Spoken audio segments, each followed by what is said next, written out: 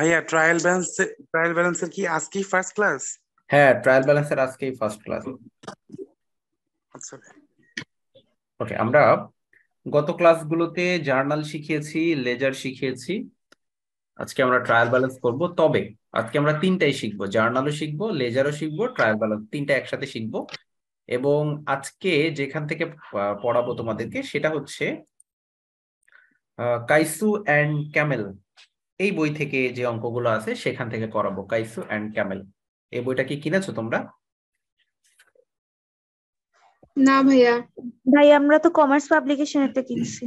ওকে, no problem. এটা হচ্ছে আহ বিদেশি রাইটারের একটা বই, অর্থাৎ এই রাইটারের বই দেখে আমাদের দেশি রাইটারের বইগুলো তৈরি, মানে এই রাইটারের কন্টেন্ট অনুসারেই আমরা যত দেশি রাইটারের বই পড়ি, মিলেনিয়াম পাবলিকেশন, কমার্স পাবলিকেশন, নদী পাবলিকেশন, তারপরে যমুনা পাবলিকেশন, গ্রন্থকুটির পাবলিকেশন, যত বই আমরা পড়ি সবগুলো এই বিদেশি রাইটারের বই অনুকরণ করেই তৈরি করা হয়েছে। তো এই বইগুলো আমাদের ডিপার্টমেন্টের টিচাররা কিনতে বলে শুরুতে। পরবর্তীতে দেখা যাচ্ছে স্টুডেন্টরা দেশি রাইটারের বই বেশি পছন্দ করে, কারণ দেশি রাইটারের বইয়ে বাংলা এবং ইংরেজি ডুয়েল ভার্সন থাকে, বাট এই বইটাতে কোনো ডুয়েল ভার্সন নাই, এটা শুধু ইংরেজিতে লেখা। যার কারণে অনেকে বিরক্ত হয়, অনেকে বুঝতে পারে না, কারণ প্রথমবারের মতো ইংরেজিতে পুরো বই পড়তেছে, যার কারণে অনেক প্রবলেম ফেস হয়। এই জন্য তারা এই বইটা না কিনে আমাদের দেশি রাইটারের বই সবাই পছন্দ করে। ঠিক আছে, ওকে। আচ্ছা, ইমরান বলতেছে যে এটা কি ম্যানেজমেন্টের প্রিন্সিপাল অফ অ্যাকাউন্টিং নাকি অ্যাকাউন্টিং ডিপার্টমেন্টের principal of accounting? Principal of accounting এটা accounting department, management department, marketing department, finance department, সব ডিপার্টমেন্টের আছে। তবে কিছু চ্যাপ্টার কম বেশি আছে। কিছু চ্যাপ্টার কম বেশি বলতে যেমন চারটা ডিপার্টমেন্টের কিছু কমন চ্যাপ্টার আছে, যেমন হচ্ছে ইকুয়েশন সবার আছে, জার্নাল লেজার ট্রায়াল ব্যালেন্স এটাও সবার আছে, merchandise inventory, special journal, worksheet, financial statement, তারপরে অ্যাডজাস্টিং, ক্লোজিং, রিভার্সিং, এই চ্যাপ্টারগুলো, রেকটিফিকেশন এরর, এই চ্যাপ্টারগুলো চারটা ডিপার্টমেন্টেরই আছে। এরপরে কিছু চ্যাপ্টার আছে যেটা সব ডিপার্টমেন্টের সাথে মিল নাই, যেমন আমি যদি বলি কারেন্ট লাইবিলিটিস, এই কারেন্ট লাইবিলিটিস চ্যাপ্টারটা ম্যানেজমেন্ট ডিপার্টমেন্টের নাই।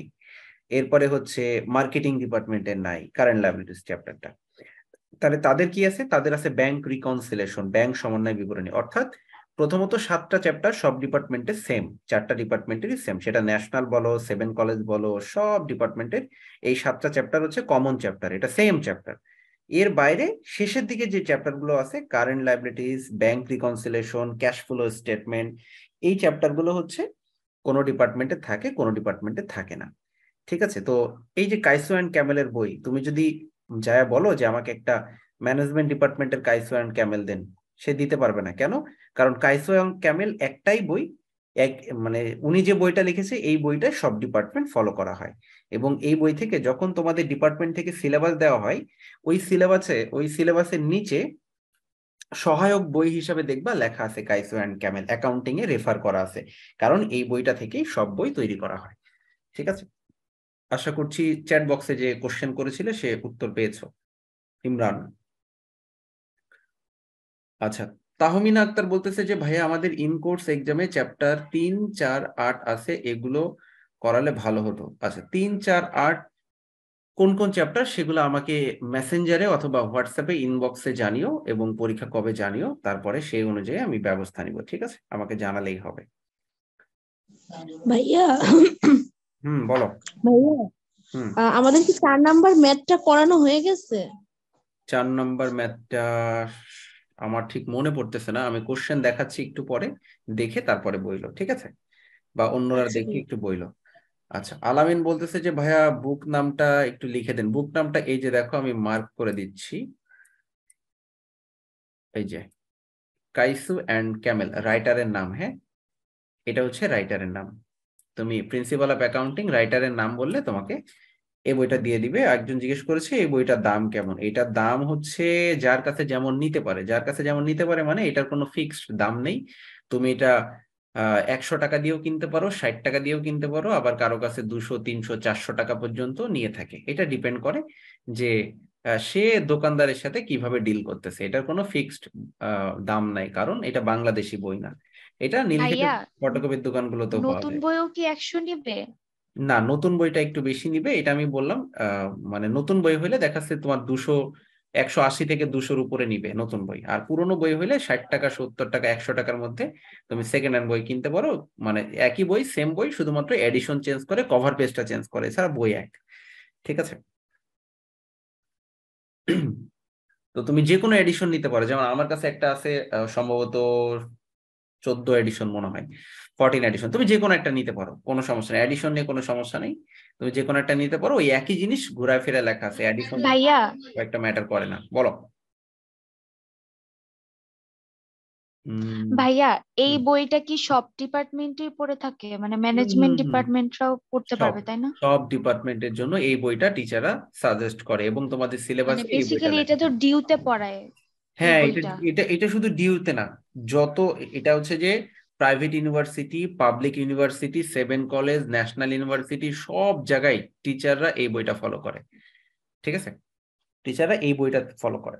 তো এই বইটা আমি মানে তোমাদের কিনতেই হবে এরকম না, আমি তোমাদেরকে কেনার জন্য বলছি না। আমি ওই বই থেকে বাছাই করা কিছু অঙ্ক তোমাদেরকে এখানে করিয়ে দেব, এই জন্য বলতেছি যে ওই বই থেকে, যেমন আমি আজকে যে অঙ্কগুলো এখানে সিলেক্ট করেছি সবগুলো ওই বই থেকে বাছাইকৃত অঙ্ক। যেমন ধরো এখানে একটা অঙ্ক, এটা ওই বই থেকে। তারপরে পরের যে অঙ্কটা আমি সিলেক্ট করেছি, পরের যে অঙ্কটা, এটাও ওই বইয়ের অঙ্ক, অর্থাৎ ওই বই থেকে বাছাই করা অঙ্ক।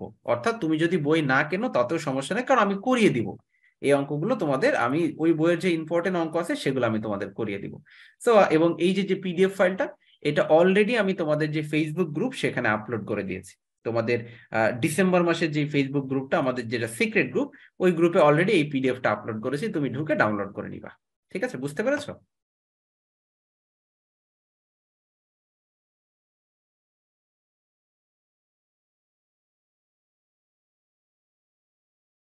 আর কোনো কোশ্চেন আছে এই রিলেটেড?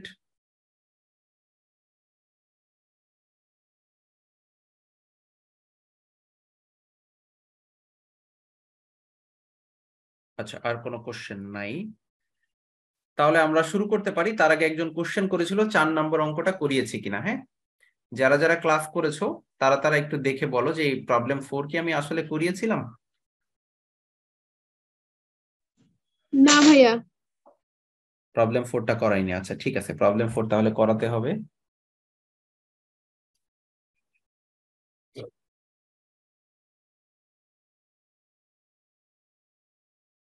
ওকে, তাহলে আমাদের আগের শীট থেকে 4 নম্বর অঙ্কটা আমাদের করাতে হবে, কারণ এটা যেহেতু এটা বড় অঙ্ক, মোটামুটি বেশ ভালোই বড় অঙ্ক, এটা একটু করতে হবে এবং এটা ভালো করে বুঝতে হবে, না বুঝলে হবে না। এটা অনেক অনেক বড় অঙ্ক, দেখতেই পাচ্ছ।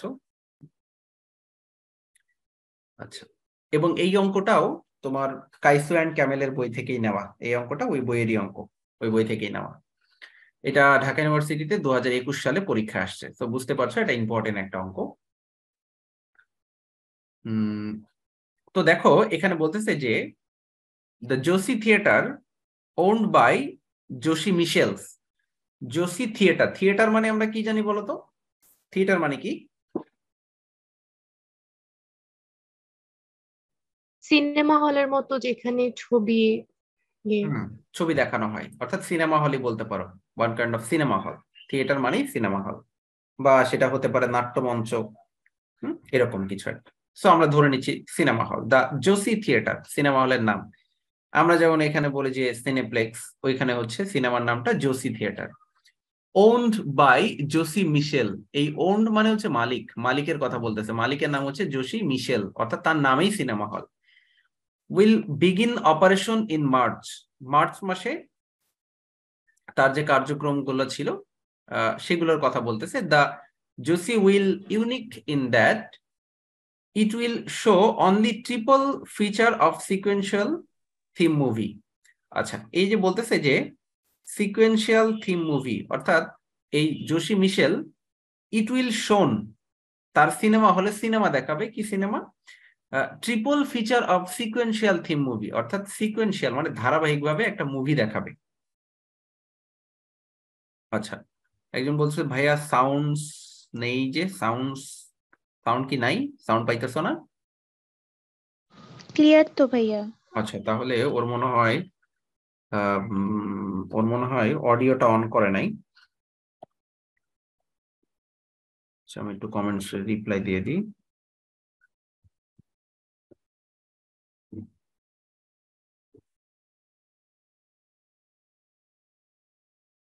আচ্ছা, যেটা বলতেছিলাম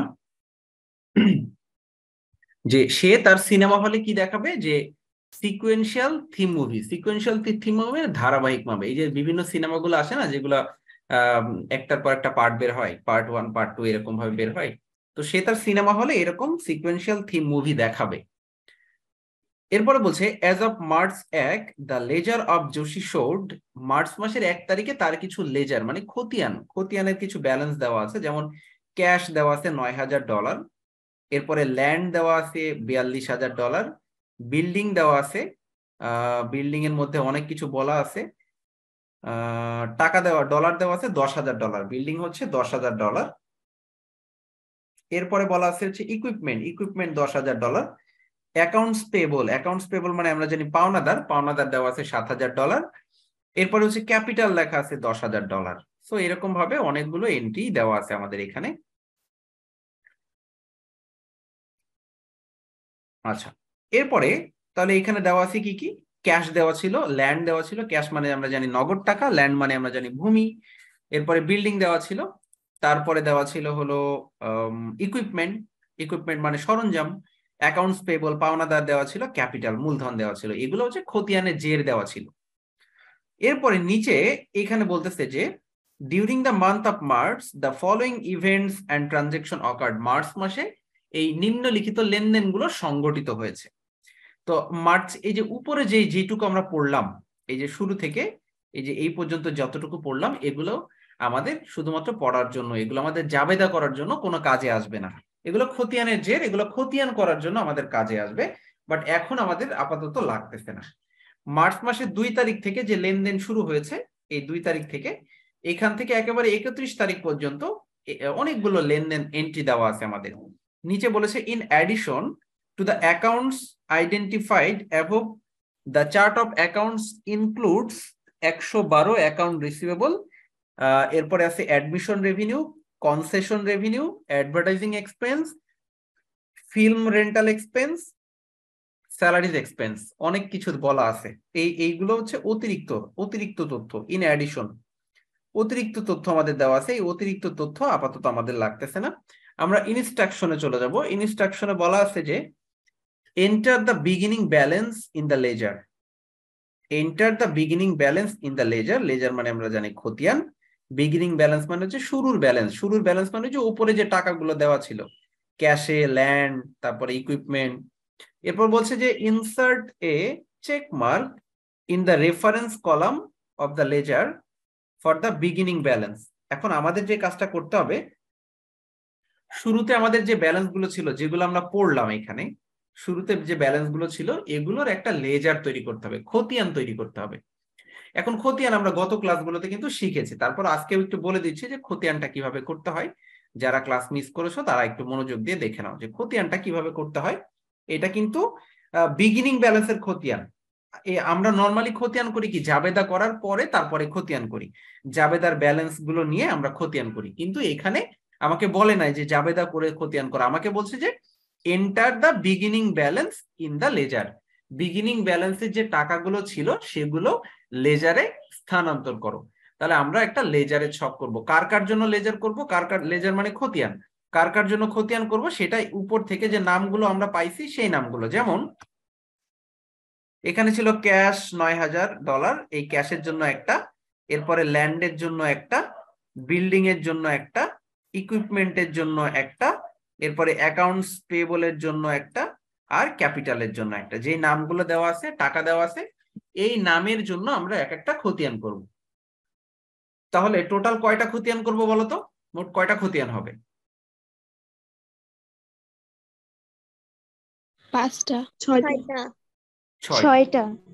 মোট আমরা 6টা খতিয়ান করব। তাহলে দেখো এখানে আমরা 6টা খতিয়ান করছি। একটা হচ্ছে ক্যাশের জন্য, একটা ল্যান্ড, একটা বিল্ডিং, একটা ইকুইপমেন্ট, একটা অ্যাকাউন্টস পেয়েবল, আর একটা ক্যাপিটাল। এই 6টার জন্য 6টা খতিয়ান করব। খতিয়ানের ছক যারা পারো না তারা একটু দেখে নাও। খতিয়ান ছকে এটাকে বলে চলমান জের ছক, আমরা চলমান জের ছকে করতেছি। খতিয়ান এটা প্রথমে হচ্ছে ডেট, এরপরে এক্সপ্লেনেশন, এখানে তুমি ডিটেইলস লিখতে পারো, অ্যাকাউন্টস টাইটেল লিখতে পারো, যার যেটা ইচ্ছা সে সেটা লিখতে পারে, কোনো সমস্যা নেই। এরপরে রেফারেন্সের একটা ঘর, তারপরে একটা ডেবিট টাকা, ক্রেডিট টাকা, এরপর আবার ব্যালেন্সের মধ্যে একটা ডেবিট টাকা, ক্রেডিট টাকা। এই হচ্ছে আমাদের মোট 7টা ঘর। ডেট, এরপর হচ্ছে এক্সপ্লেনেশন বা ডিটেইলস, রেফারেন্স, ডেবিট টাকা, ক্রেডিট টাকা, ব্যালেন্সের মধ্যে ডেবিট, ক্রেডিট। এই হচ্ছে আমার ঘর। প্রত্যেকটা সেম ভাবে ঘর করব, ঠিক আছে, সেম ঘর। আর এইখানে দেখো একটা নাম্বার দিয়েছি 101, সিরিয়াল নাম্বার এটা। হ্যাঁ, এই নাম্বারটা কোথা থেকে পেয়েছি? এইখানে নিচে বলা ছিল আমাদের, নাম্বারটা কোথায় বলা ছিল একটু দেখে আসি। আচ্ছা, এই যে এখানে বলা ছিল যে ক্যাশের আগে দেখো 101 লেখা আছে, ল্যান্ডের আগে লেখা আছে 140, বিল্ডিং এর আগে লেখা আছে 145। এই যে নাম্বারগুলো, এগুলো আমরা এখানে দিয়ে দিব খতিয়ানের ডান পাশে। এখন আমরা এক একটা করে খতিয়ান করব। এখন কিভাবে খতিয়ান করব সেই জিনিসটা আমি শেখাচ্ছি। দেখো, প্রথমে আমি ক্যাশের খতিয়ান করব। তো ক্যাশের খতিয়ান করার সময় আমি দেখবো যে ক্যাশে কয় টাকা ছিল। ক্যাশে ছিল $9000। আচ্ছা, ক্যাশ হচ্ছে নগদ টাকা। নগদ টাকা কিন্তু একটা সম্পদ, তাই না? নগদ টাকা আমরা জানি একটা সম্পদ। তো আমাকে একটু বলো যে সম্পদ এটা কি সাধারণত ডেবিট হয় নাকি সম্পদ সাধারণত ক্রেডিট হয়? সম্পদ কি হয়? ডেবিট হয়। ডেবিট হয়। সম্পদ সাধারণত ডেবিট হয়। এরকম কতগুলো জিনিস আছে, যেমন সম্পদ সাধারণত ডেবিট হয়, ব্যয় সাধারণত ডেবিট হয়, তারপরে উত্তোলন সাধারণত ডেবিট হয়। অর্থাৎ সম্পদ, ব্যয়, উত্তোলন এগুলো সাধারণত ডেবিট হয়। তারপরে আমাদের হচ্ছে আয়, দায় এবং মূলধন, এগুলো সাধারণত ক্রেডিট হয়। কি বললাম? সম্পদ, ব্যয়, উত্তোলন সাধারণত ডেবিট হয়, আয়, দায়, মূলধন সাধারণত ক্রেডিট হয়। তাহলে দেখো সম্পদটা, ক্যাশটা আমরা কোন দিকে বসাইছি। দেখো, আমরা যে খতিয়ানটা শিখবো এইখানে আমি লিখেছি উপরে ক্যাশ, কারণ আমি প্রথমে ক্যাশের খতিয়ানটা করছি। আমি যে ক্যাশের খতিয়ান করতেছি এইখানে দেখো দিয়েছি মার্চের 1 তারিখ। এখন প্রশ্ন হচ্ছে ভাই মার্চের 1 তারিখ কেন দিলেন? কারণ আমাদের শুরুতে এখানে বলা ছিল যে এই যে মার্চের 1 তারিখের খতিয়ানগুলো দেওয়া আছে। তো মার্চের 1 তারিখের খতিয়ান, এই জন্য আমি মার্চের 1 তারিখ বসাই দিলাম, ঠিক আছে? তাহলে আমি মার্চের 1 তারিখ বসাই দিলাম। আর এক্সপ্লেনেশন আমি কিছু লিখি নাই, ফাঁকা রেখেছি। এইখানে ডেবিট দিকে আমি 9000 টাকা লিখেছি। এই 9000 টাকা আবার ব্যালেন্সের ঘরেও বসিয়েছি। এখন প্রশ্ন হচ্ছে ভাইয়া এখানে তো ক্রেডিট দিক ছিল, এখানে লিখলেন না কেন? কারণ ক্যাশের ব্যালেন্স সাধারণত ডেবিট দিকে বসে। ক্যাশ হচ্ছে একটা সম্পদ, আর সম্পদ সাধারণত ডেবিট হয়, এই জন্য কিন্তু আমি ডেবিট দিকে লিখেছি। ব্যালেন্সেরও ডেবিট দিকে লিখেছি, ওই সেম টাকাটাই ব্যালেন্সে ট্রান্সফার করেছি। ঠিক একই রকম ভাবে যখন আমি ল্যান্ড করব, খালি থাকবে। হ্যাঁ, ভাইয়া এক্সপ্লেনেশনে তো ব্যালেন্স বিডি হয়ে থাকে সাধারণত। আচ্ছা, এক্সপ্লেনেশনে এখন তুমি যদি মনে করো যে ভাইয়া আমি কিছু বসাবো এক্সপ্লেনেশনে, তাহলে তুমি যে কাজটা করতে পারো, এখানে শুধু ব্যালেন্স লিখতে পারো। হ্যাঁ, এখানে লিখতে পারো ব্যালেন্স, আর কিছু লেখা যাবে না। এখানে তুমি লিখতে পারো ব্যালেন্স। কারণ কি? কারণ এটা হচ্ছে একেবারে শুরুর খতিয়ান, এটা অঙ্কে আগে থেকে দেওয়াই ছিল। আমরা কিন্তু জাবেদা থেকে খতিয়ান করতেছি না। জাবেদা থেকে খতিয়ান করলে তখন বিপরীত নাম লিখতে হয়, বাট এটা তো জাবেদা থেকে খতিয়ান না, এটা হচ্ছে ব্যালেন্স, আগে থেকেই দেওয়া ছিল, ঠিক আছে? তো ভাইয়া আগে যেভাবে লিখতাম ব্যালেন্স বিডি, এটা লেখা যাবে না? বিডি লেখা যাবে না, বিডি লেখা যাবে না, শুধু ব্যালেন্স লিখতে হবে, ঠিক আছে? বিডি লেখা যাবে না এখন, এখন শুধু ব্যালেন্স লিখতে হবে। আমরা আগে ছোটবেলায় 9-10-এ শিখেছিলাম বিডি, এখন আর বিডি লেখা যাবে না, ঠিক আছে? যদি আমরা টি ছক করি তখন বিডি লেখা যাবে। এটা আমরা চলমান জেড ছক করতেছি, এখানে বিডি লেখার প্রশ্নই ওঠে না, ঠিক আছে? আচ্ছা, তাহলে বললাম যে এই ঘরে তুমি চাইলে শুধু ব্যালেন্স লিখতে পারো, কারণ কি এটা আমাদের আগে থেকে দেওয়া আছে, এই জন্য ব্যালেন্স লিখলাম।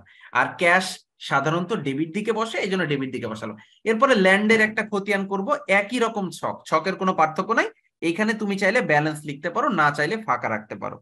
আর ল্যান্ড যেহেতু একটা সম্পদ, সম্পদ সাধারণত ডেবিট হয়, এই ল্যান্ডের টাকাও আমরা ডেবিট পাশে বসাবো, ব্যালেন্সেও ডেবিট পাশে বসাবো। একই রকম ভাবে বিল্ডিং একটা সম্পদ, এটাও ডেবিট পাশে বসাবো, এখানেও ডেবিট পাশে বসাবো। ইকুইপমেন্ট সম্পদ, এটাও ডেবিট পাশে বসাবো। বলো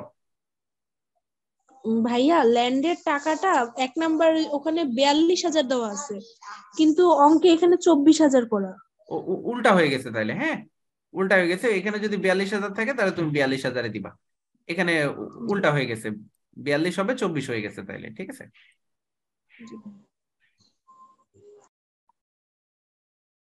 ওকে ওকে করে দিলাম। তারপরে অ্যাকাউন্টস পেবল, এটা কিন্তু সম্পদ না, এটা দায়। অ্যাকাউন্টস পেবল হচ্ছে দায়, আর দায় সাধারণত ক্রেডিট দিকে বসে।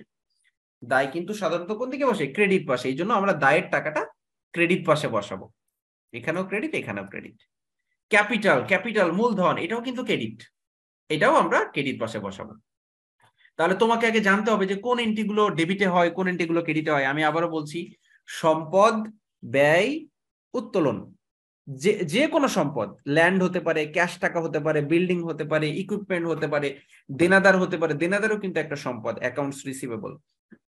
এগুলো সব ডেবিট দিকে বসবে। এরপরে ব্যয়গুলো ডেবিট দিকে। ব্যয় কি হতে পারে? ব্যয় বলতে আমরা মজুরি বুঝাচ্ছি, ওয়েজেস, বেতন বুঝাচ্ছি, স্যালারি এক্সপেন্স, তারপরে ভাড়া, রেন্ট এক্সপেন্স, তারপরে হচ্ছে উপযোগ খরচ, ইউটিলিটি এক্সপেন্স, তারপরে বিজ্ঞাপন খরচ, অ্যাডভার্টাইজিং এক্সপেন্স, এই সমস্ত খরচ এগুলো ডেবিট দিকে হয়, ঠিক আছে। আর দায়গুলো ক্রেডিট পাশে বসে। দায় বলতে কি? পাওনাদার, অ্যাকাউন্টস পেয়েবল, তারপর হচ্ছে নোটস পেয়েবল, তারপর হচ্ছে মূলধন, ক্যাপিটাল ক্রেডিট পাশে বসে। হ্যাঁ, এই এন্ট্রি গুলো ক্যাপিটাল, এই এন্ট্রি গুলো হচ্ছে ক্রেডিট পাশে বসে। তাহলে এইগুলোর নামগুলো একটু মনে রাখতে হবে, ঠিক আছে। আচ্ছা, তাহিনা বলতেছে যে ভাইয়া মেশিনারি আর ইকুইপমেন্ট কি এক জিনিস? না, মেশিনারি আর ইকুইপমেন্ট এক জিনিস না। মেশিনারি বলতে আমরা যন্ত্রাংশ বোঝাচ্ছি, যে আমার পণ্য উৎপাদন করার জন্য যেই যন্ত্রটা ব্যবহার করা হয় বা সেবা প্রদানের জন্য যেই যন্ত্রটা আমি ব্যবহার করি, ওইটা হচ্ছে আমার মেশিন। আর ইকুইপমেন্ট বলতে বোঝাচ্ছি, যেমন আমি একটা আলমারি কিনেছি অফিসে রাখার জন্য, এই আলমারিটা আমি ইকুইপমেন্ট নামে বলতে পারি, যেটা একটা ইকুইপমেন্ট। বা আমি একটা কম্পিউটার কিনেছি, এটাও আমি একটা ইকুইপমেন্ট নামে বলতে পারি, ঠিক আছে। বা যদি পণ্য উৎপাদনের জন্য কোনো মেশিন কিনি, ওইটা মেশিন। তাহলে ইকুইপমেন্ট আর মেশিনের মধ্যে পার্থক্য আছে, ঠিক আছে। ভাইয়া, বলো। অ্যাডভার্টাইজমেন্ট ইনকারেড বাট নট পেড, এটা একটু বলবেন, এটা বুঝতেছি না। আবার বলো। Advertisement ইনকিউরেড but not paid. হ্যাঁ, advertising incurred but not paid. Advertising মানে হচ্ছে বিজ্ঞাপন খরচ, ইনকার্ড মানে সংগঠিত হওয়া। একটা বিজ্ঞাপন খরচ সংগঠিত হয়েছে, মানে তুমি পেপারে একটা বিজ্ঞাপন দিয়েছো বাট নট পেইড, কিন্তু টাকা পরিশোধ করো নাই। অর্থাৎ তুমি একটা বিজ্ঞাপন দিয়েছো বাট সেটার টাকাটা এখনো পরিশোধ করো নাই। বিজ্ঞাপন যেহেতু একটা খরচ, তাহলে খরচ ডেবিট হবে, অ্যাডভার্টাইজিং এক্সপেন্স হবে ডেবিট। আর টাকা তো পরিশোধ করো নাই, পাওনাদার ক্রেডিট হবে। তুমি অ্যাকাউন্টস পে বলে দিতে পারো, অ্যাডভার্টাইজিং পে বলে দিতে পারো, ঠিক আছে। ভাইয়া এই ক্যাপিটাল এখানে ভাইয়া এটা 10,000 টাকা হবে না? ক্যাপিটাল কি উপরে 10,000 ছিল? জি ভাইয়া। আচ্ছা, আমি দেখতেছি।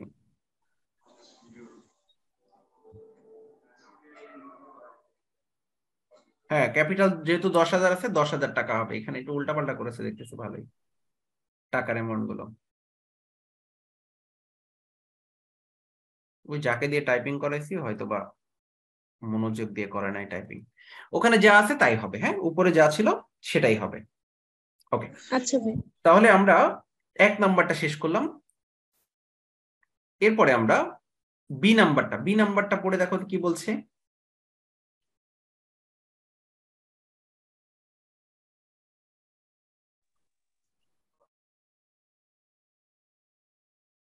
বি নাম্বারটা কি বলতেছে? Journalise the March transaction. আচ্ছা, জার্নালাইজ দ্য মার্চ ট্রানজেকশন তার মানে হচ্ছে জাবেদা করতে হবে মার্চ মাসে যে ট্রানজেকশন গুলো হয়েছে, সেই ট্রানজেকশন গুলো, শুধু মার্চ মাসের ট্রানজেকশন। তার মানে মার্চ মাসে যে 2 তারিখ থেকে শুরু, মার্চের 2 তারিখ থেকে যতগুলো ট্রানজেকশন হয়েছে সেগুলোর জাবেদা করতে হবে।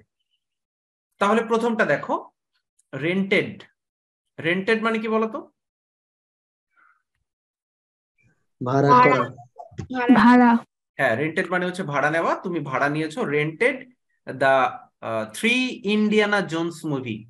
3 মানে আমরা জানি 3টা, আর ইন্ডিয়ানা জোনস মুভি এটা হচ্ছে মুভি, মানে এটা হচ্ছে ইন্ডিয়ান মুভির কথা বোঝাচ্ছে, যে তুমি 3টা ইন্ডিয়ান মুভি ভাড়া নিয়েছো। টু বি শোন, দেখানোর জন্য। For the first 3 week of March, March মাসের প্রথম 3 সপ্তাহ দেখানোর জন্য। যেমন আমাদের বাংলাদেশে যে সিনেমাগুলো চলে, এগুলা লং টাইম ধরে চলতে থাকে না, যেমন ধরো এই যে এখন হাওয়া মুভি চলতেছে, হাওয়া মুভি তো অনেকদিন ধরে চলতেছে, 3 সপ্তাহ মানে কয়েক মাস হয়ে গেল হাওয়া মুভি। তাহলে এই যে মুভিগুলো দীর্ঘদিন ধরে চলে, তো ঠিক তেমনি তুমি ইন্ডিয়ান মুভি 3টা মুভি ভাড়া করেছো, এই ভাড়া করা মুভিটা তুমি দেখাবা প্রথম 3 সপ্তাহ, মার্চ মাসের প্রথম 3 সপ্তাহ, এর জন্য তুমি ভাড়া করে নিয়ে এসেছো। বলছে দ্য ফিল্ম রেন্টাল ওয়াজ 3500 টাকা, ফিল্মের ভাড়া হচ্ছে 3500 টাকা, 1500 টাকা ওয়াজ পেইড, $1500 ওয়াজ পেইড, যার মধ্যে $1500 পরিশোধ করেছো ইন ক্যাশ, নগদে, and $2000 will be paid on March 10, বাকি 2000 টাকা মার্চের 10 তারিখে পরিশোধ করা হবে। তার মানে তুমি যখন 2 তারিখে ভাড়া নিচ্ছ, এখন সিনেমা তো তুমি তৈরি করো না, তুমি কি করো, তোমার সিনেমা হল আছে, তুমি সিনেমা ভাড়া করে নিয়ে আসো, ভাড়া করে নিয়ে এসে তোমার সিনেমা হলে তুমি সিনেমা দেখো। এখন তুমি যে ভাড়া করে নিয়ে এসেছো, ভাড়া তো একটা খরচ, ভাড়া যেহেতু একটা ব্যয়, তাহলে আমরা জানি যে এই ব্যয়টা ডেবিট করতে হয়, খরচটা ডেবিট করতে হয়। এইখানে মেন জিনিসটা হচ্ছে, এত বড় কাহিনী করেছে, বিষয়টা হলো যে তুমি 3টা ইন্ডিয়ান মুভি ভাড়া করে নিয়ে এসেছো, এই ভাড়া করে নিয়ে এসেছো, এই 3টা ইন্ডিয়ান মুভির ভাড়া হচ্ছে 3500 টাকা, যার মধ্যে তুমি 1500 টাকা পরিশোধ করেছো, আর 2000 টাকা পরিশোধ করবা 10 তারিখ, এখনো পরিশোধ করো নাই, বাকি আছে। তার মানে মেন জিনিসটা হচ্ছে যে ভাড়াটা ডেবিট করতে হবে। তার মানে এখানে কি ভাড়া, এটা তো আর বাড়ি ভাড়া না যে রেন্ট এক্সপেন্স লিখবো, এটা হচ্ছে ফিল্মের ভাড়া, তাহলে লিখবো film rental expense debit, film rental expense debit. আমরা এখানে দেখো জাবেদা করেছি ফিল্ম রেন্টাল এক্সপেন্স ডেবিট 3500 টাকা, কারণ কি ফিল্মের ভাড়ার দাম হচ্ছে 3500 টাকা, এর মধ্যে আমরা ক্যাশ পরিশোধ করেছি কত, $1500, তাহলে ক্যাশ ক্রেডিট। আর পাওনাদার ক্রেডিট অ্যাকাউন্টস পেবল, কারণ এই টাকাটা আমরা এখনো পরিশোধ করি না, এটা 10 তারিখে পরিশোধ করব, এই জন্য অ্যাকাউন্টস পেবল বা পাওনাদার ক্রেডিট। তাহলে ফিল্ম রেন্টাল এক্সপেন্স ডেবিট, খরচ ডেবিট, নগদ টাকা চলে যাচ্ছে ক্যাশ ক্রেডিট, আর বাকি টাকা অ্যাকাউন্টস পেবল ক্রেডিট পরে দিব। তাহলে এটা কি আমরা বুঝতে পেরেছি কিভাবে হলো? জি ভাইয়া। জি ভাইয়া। আচ্ছা, এরপরে 3 তারিখটা দেখো, ordered the first 3 Lord of Rings movie. আচ্ছা, অর্ডার্ড মানে কি? ফরমায়েশ করা। ফরমাইশ। হিসাব বিজ্ঞানের ভাষায় বলে ফরমায়েশ, আর আমরা যদি এমনি বলি অর্ডার মানে হচ্ছে আদেশ দেওয়া। আদেশ দেওয়া। হ্যাঁ, অর্ডার মানে হচ্ছে আদেশ দেওয়া, ফরমা। যেমন ধরো তুমি চায়নাতে একজনকে ফোন দিলে যে আমার কিছু চাইনিজ পার্টস লাগবে, ব্যাগ, চাইনিজ কিছু পার্টস লাগবে, এগুলা হচ্ছে যে তুমি আমাকে 10 লাখ টাকার ব্যাগ তুমি আমাকে পার্সেল করে সুন্দর করে পাঠায় দাও। তাহলে এই যে 10 লাখ টাকা, এখানে কিন্তু টাকার অ্যামাউন্ট উল্লেখ করা আছে, তারপরেও এটা কিন্তু লেনদেন হবে না। লেনদেন হবে না কেন? কারণ টাকার আদান প্রদান এখনো হয় নাই। আমি তাদেরকে 10 লাখ টাকার ব্যাগ, 10 লাখ টাকার পার্টস অর্ডার করেছি, কিন্তু আমি এখনো তাকে টাকা দেইনি, সে এখন আমাকে ব্যাগ পাঠায়নি, তার মানে এটা লেনদেন সংগঠিত হয়নি।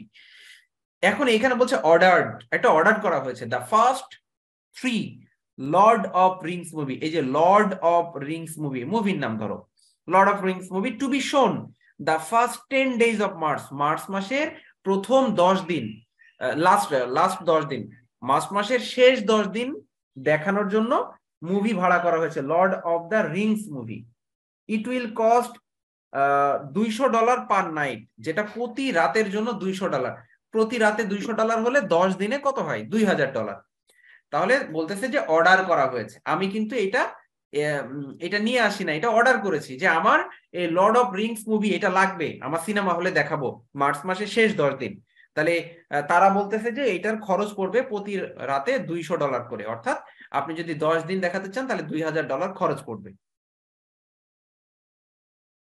এখন আমি কিন্তু সিনেমাটা আনিও নাই, এখনো টাকাও দেই নাই, মানে ডলারও পরিশোধ করি নাই, শুধু অর্ডার করেছি।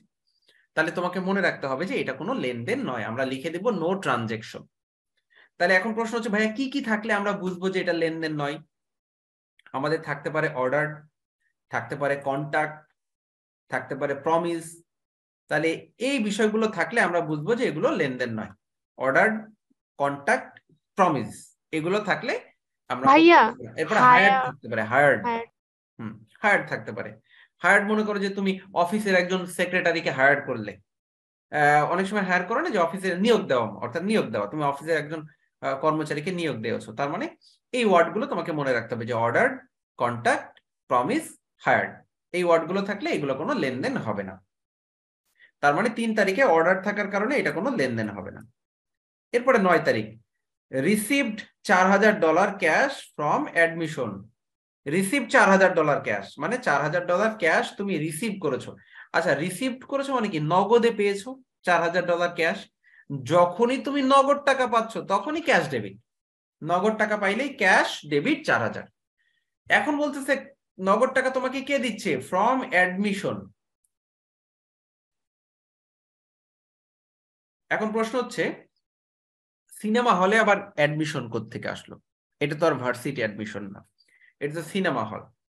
তাহলে সিনেমা হলের অ্যাডমিশন বলতে বোঝাচ্ছি যে টিকিট কেটে যে কাস্টমাররা যে ঢুকে না সিনেমা হলে, ওইটাকে অ্যাডমিশন বোঝাচ্ছে। যে টিকিট কেটে যারা দর্শক আছে তারা সিনেমা দেখতে এসেছে, তাদের কাছ থেকে যে টাকাটা তুমি পাচ্ছ, ধরো তুমি সিনেমা হলের মালিক, তুমি সিনেমা হলটার মালিক, তোমার নিজের সিনেমা হল, তাহলে তোমার এই যে দর্শকরা কি করবে? টিকিট কেটে ঢুকবে না, এইটাই তোমার জন্য অ্যাডমিশন। মানে তারা টিকিট কেটে অ্যাডমিশন নিচ্ছে সিনেমা হলের ভিতরে সিটে বসার জন্য, এটাকেই অ্যাডমিশন বোঝাচ্ছে।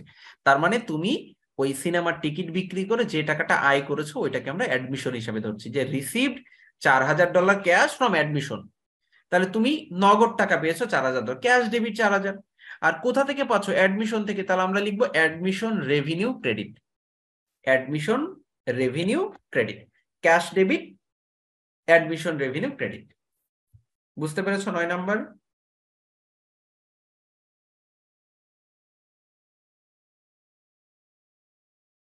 জি ভাইয়া। ওকে,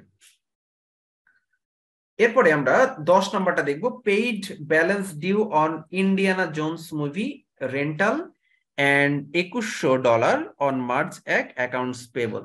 আচ্ছা, পেইড মানে আমরা জানি পরিশোধ, ব্যালেন্স ডিউ, ব্যালেন্স ডিউ মানে বাকির টাকা, যে টাকাটা আগে বাকি ছিল। তাহলে পেইড মানে পরিশোধ, পরিশোধ করা হয়েছে। ব্যালেন্স ডিউ বাকির টাকা পরিশোধ করা হয়েছে অন ইন্ডিয়ানা জোন্স মুভি। ওই যে ইন্ডিয়ানা জোন্স মুভি যে ভাড়া করেছিলে, 3500 টাকা দিয়ে ভাড়া ছিলে, এখানে 2000 টাকা না বাকি ছিল। এখন বলতেছে যে পেইড করা হয়েছে ওই ইন্ডিয়ানা জোন্স মুভির ওই 2000 টাকা পরিশোধ করেছো, এন্ড এবং $2100 অন মার্চ 1 অ্যাকাউন্টস পেবল, এবং মার্চের 1 তারিখে আর একটা পাওনাদারকে তুমি পরিশোধ করেছো। এখন এইখানে তো মার্চের 1 তারিখ নাই, নাই তো কি হয়েছে? এখানে দেয় নাই, কিন্তু টাকা তো পরিশোধ করেছে। এই যে বলতেছে যে $2100 অন মার্চ 1 অ্যাকাউন্টস পেবল, মার্চের 1 তারিখে একজন পাওনাদার ছিল, তাকেও 2100 টাকা পরিশোধ করেছি। তাহলে আমরা জাবেদাটা কি দেবে দেখো, অ্যাকাউন্টস পেবল আমরা ডেবিট করব, আমরা অ্যাকাউন্টস পেবল ডেবিট করব। টাকাটা একটু উপরে উঠে গেছে, অ্যাকাউন্টস পেবল ডেবিট করব। ওই যে ইন্ডিয়ানা জোন্স মুভি, ওইখানে 2000 টাকা বাকি, আর মার্চের 1 তারিখে একজন 2100 টাকা পাইতো, তাহলে দুইটা মিলে 4100 টাকা। তার মানে এই 4100 টাকা তুমি পরিশোধ করতেছো দুইজনকে। তাহলে আমরা একসাথে যোগ করে দিলাম অ্যাকাউন্টস পেবল ডেবিট আর ক্যাশ ক্রেডিট 4100 টাকা। নগদ টাকা চলে যাচ্ছে তোমার ক্যাশ ক্রেডিট। 11 নম্বরটা কি বলতেছে দেখো, যে জোসি থিয়েটার, জোসি থিয়েটার মানে ওই সিনেমা হলের নামটা বোঝাচ্ছে, জোসি থিয়েটার। এই জোসি থিয়েটার কন্ট্রাক্টেড, আচ্ছা কন্ট্রাক্টেড মানে কি যেন? কন্ট্রাক্টেড চুক্তিবদ্ধ হওয়া, ফরমায়েশ। না, ফরমায়েশ না, অর্ডার্ড মানে ফরমায়েশ, কন্ট্রাক্টেড মানে চুক্তিবদ্ধ হওয়া। তাহলে জোসি থিয়েটার এই সিনেমা হলের মালিক কিন্তু তুমি, ঠিক আছে? তাহলে তুমি চুক্তিবদ্ধ হয়েছো উইথ স্টেপাইন বেকার। স্টেপাইন বেকার এটা আরেকটা কোম্পানির কথা বলতেছে, যে এই জোসি থিয়েটার কোম্পানিটা কন্ট্রাক্টেড উইথ স্টেপাইন বেকার, স্টেপাইন বেকার নামে আরেকটা কোম্পানির সাথে চুক্তিবদ্ধ হয়েছে two operate the concession stand, একটা কনসেশন স্ট্যান্ড অপারেট করার জন্য। বেকার ইজ টু পে, বেকার মানে ওই অন্য কোম্পানিটার কথা বলতেছে, বেকার is to pay 10% of gross concession received payable monthly for the right to operate the concession stand. আচ্ছা, আমি একটু সহজভাবে বলি, সেটা হচ্ছে, মনে করো তুমি তো সিনেমা হলের মালিক। এখন সিনেমা হলে মানুষজন সিনেমা দেখতে আসবে, এটাই স্বাভাবিক। কিন্তু সিনেমা দেখলে আসলে মানুষের আর একটা জিনিস তৈরি হয়, সেটা হচ্ছে ক্ষুধা লাগে অনেক। সিনেমা দেখতে আসলে মানুষের অনেক ক্ষুধা লাগে, আর এই ক্ষুধা লাগলে প্রথম পছন্দ হচ্ছে পপকর্ন। মানুষ পপকর্ন খেতে অনেক পছন্দ করে, মানে কেন যেন এটা একটা ট্রেন্ড হয়ে গেছে যে সিনেমা হলে গেলে তোমাকে ড্রিঙ্কস আর পপকর্ন এই নিয়ে যেতে হবে, আর কিছু নিয়ে যাওয়া যাবে না। এখন অনেকেই অনেক কিছু নিয়ে যেতে পারে, যেমন ধরো কারো মনে ভালো লাগলো যে ভাই আমি তো চানাচুর খেতে পছন্দ করি, তাই আমি কি চানাচুর নিয়ে যাব? মানে এটা ট্রেন্ড হয়ে গেছে। তুমি সিনেমা হলে ঢোকার আগে দেখবে যে সবাই লাইন ধরে দাঁড়ায় আছে পপকর্ন কেনার জন্য। তো ওই দেখে দেখে তোমারও একটা ট্রেন্ড হয়ে গেছে যে না আমাকেও পপকর্নই কিনতে হবে। তো সিনেমা হলগুলোতে ম্যাক্সিমাম সিনেমা হলগুলোতে দেখবে যে এছাড়া অন্য কিছু পাওয়া যায় না, অন্য খাবার টাবার পাওয়া যায়, মানে তেমন কেউ কিনে না, শুধু পপকর্নই কিনে আর ড্রিঙ্কস কিনে ম্যাক্সিমাম। আচ্ছা, এখন ধরো যে তোমার সিনেমা হলে সিনেমা দেখতে আসছে, এখন তোমার সিনেমা হলের সামনে তোমার বান্ধবী তোমাকে অফার করেছে যে আমি একটা পপকর্নের দোকান দিব। এতে করে কি হবে যে তোমার সিনেমা যারা দেখতে আসবে তারা ওই দোকান থেকে পপকর্ন কিনতে পারবে, ঠিক আছে? তো তোমাকে অফার করেছে যে তোমার সিনেমা হলের ঠিক সামনে আমি পপকর্নের দোকানটা দিব। এখন তুমি তো চিন্তা করতেছো যে আমার সিনেমা হলের সামনে দোকান দিবি, তাহলে আমারে কমিশন দিতে হবে। কি কমিশন? আমাকে 10%, তোমার যা বেচা কেনা হবে তার 10% কমিশন আমাকে প্রতি মাসে মাসে দিতে হবে। তুমি তার সাথে তোমার বান্ধবীর সাথে ডিল করলে, তোমার বান্ধবী ওই যে স্টেপাইন বেকার ওই কোম্পানির মালিক, তার সাথে ডিল করলে যে তুমি এখানে পপকর্নের দোকান ড্রিঙ্কস এর দোকান দাও, কিন্তু শর্ত হচ্ছে তোমার এক মাসে যা ইনকাম হবে তার 10% আমাকে দিতে হবে। ঠিক তেমনি, আচ্ছা 10% এটা 15% হবে, এটা হবে 15%, হ্যাঁ 10% না, 15% দিতে হবে। এখন এইখানে আর একটু ভালো করে বুঝে নাও যে জোসি থিয়েটার মানে তুমি, তোমার সিনেমা হল কন্ট্যাক্টেড উইথ স্টেপাইন বেকার, স্টেপাইন বেকারের সাথে কন্ট্যাক্ট করেছে two operate the concession stand, একটা কনসেশন স্ট্যান্ড অপারেট করার জন্য। বেকার is to pay 15% gross concession receive payable monthly, প্রতি মাসে 15% বেকারকে পরিশোধ করতে হবে, মানে তোমাকে দিবে for the right operate the concession stand. তাই এই যে কন্ট্রাক্টের যে লেখা রয়েছে, এইটা হচ্ছে তুমি তোমার বান্ধবীর কোম্পানির সাথে শুধু চুক্তিবদ্ধ হয়েছো যে সে তোমাকে প্রতি মাসে 15% করে গ্রস কনসেশন, মানে টোটাল যে মুনাফা হবে সেই মুনাফার তোমাকে 15% করে দিবে। এইটা জাস্ট চুক্তিবদ্ধ হয়েছে, তাহলে চুক্তিবদ্ধ হলে তো এটা কোনো লেনদেন হবে না। আমরা কি বুঝতে পেরেছি যে এটা লেনদেন নয়? জি ভাইয়া। আচ্ছা, তাহলে আমরা এটা বুঝতে পেরেছি এটা কোনো লেনদেন নয়। তাহলে আমরা লিখে দেব নো এন্ট্রি। 12 তারিখে দেখো পেইড অ্যাডভার্টাইজিং এক্সপেন্স। আচ্ছা, অ্যাডভার্টাইজিং মানে কি? বিজ্ঞাপন খরচ। বিজ্ঞাপন। হ্যাঁ, বিজ্ঞাপন। বিজ্ঞাপন এক ধরনের খরচ, আর খরচ হলে খরচ ডেবিট হয়, তাহলে অ্যাডভার্টাইজিং এক্সপেন্স হবে ডেবিট, ক্যাশ হবে ক্যাশ ক্রেডিট। হ্যাঁ, যেহেতু পরিশোধ করে দিয়েছি ক্যাশ ক্রেডিট, তাহলে আমরা এখানে অ্যাডভার্টাইজিং এক্সপেন্স ডেবিট আর ক্যাশ ক্রেডিট করে দেবো, ঠিক আছে? এরপরে 20 তারিখ দেখো রিসিভড 5500 ক্যাশ ফ্রম অ্যাডমিশন। তাহলে আবার সিনেমার টিকিট বিক্রি করে তুমি 5500 টাকা পেয়েছো, cash debit admission revenue credit, cash debit admission revenue credit. আর একটা 20 তারিখ আছে, আবারও রিসিভ করেছো the Lord offerings movie, Lord offerings movie, Lord offerings নামে একটা মুভি তুমি রিসিভ করেছো অ্যান্ড পেইড দ্য রেন্টাল ফি $2000, এবং সেই সিনেমাটা রিসিভ করার ফলে তুমি ভাড়া দিয়েছো $2000। তার মানে এইখানে রিসিভ মানে কিন্তু তুমি নগদ টাকা পাওনি, ভালো করে বুঝে নাও।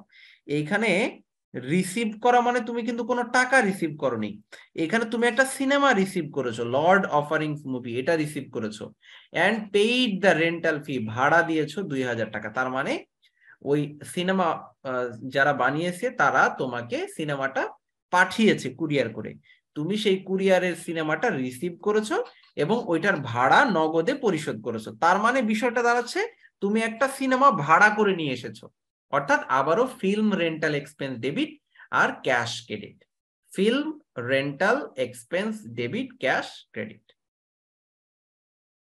31 তারিখ বলছে পেইড স্যালারি এক্সপেন্স। আমরা জানি স্যালারি এক ধরনের ব্যয়, একটা খরচ, আর এই খরচ ডেবিট হয়, তাহলে আমরা লিখবো salary expense debit cash credit.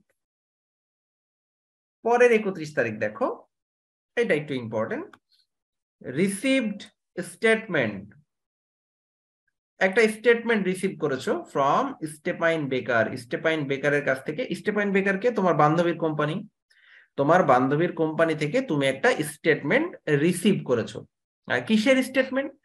এখন মনে করো যে তুমি তোমার বান্ধবীরে বিশ্বাস করো না, তোমার বান্ধবী বলতেছে যে যে এই মাসে তেমন বেচা কিনা হয় নাই পপকর্ন, এই মাসে অনেক কম টাকা আসছে, তুমি তোমার 15%, ধরো আমার বেচা কিনা হয়েছে মাত্র 2000 টাকা, তাহলে 2000 টাকার 15% তুমি নিয়ে নাও।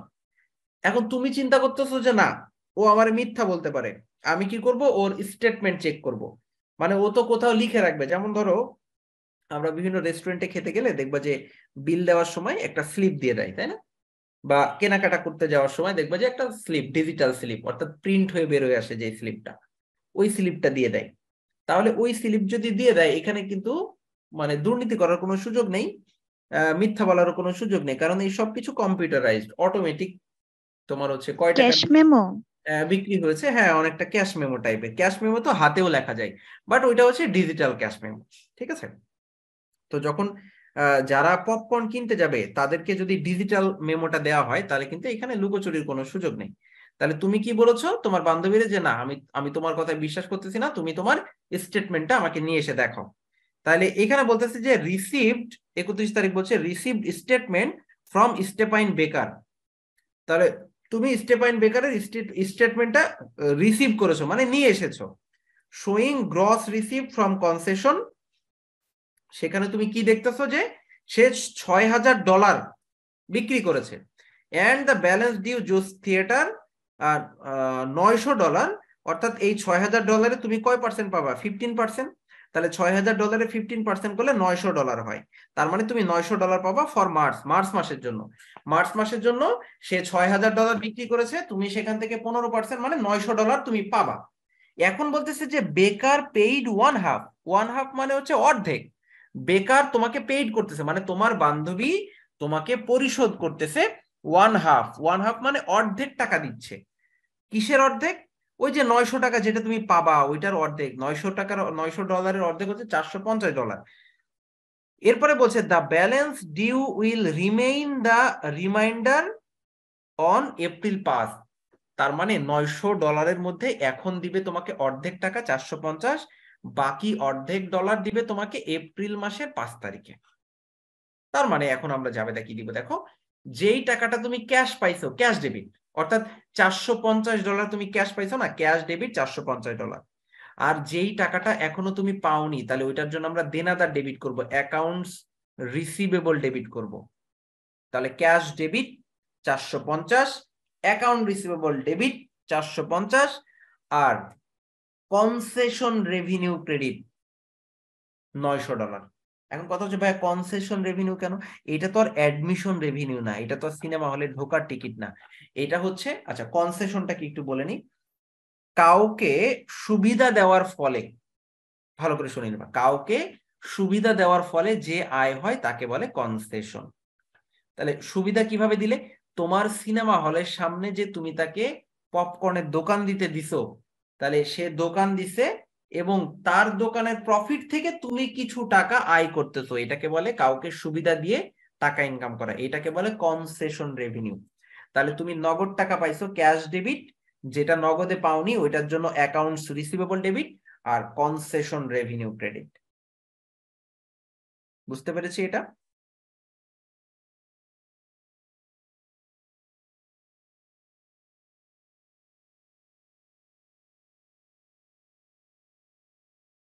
এটা কি ক্লিয়ার?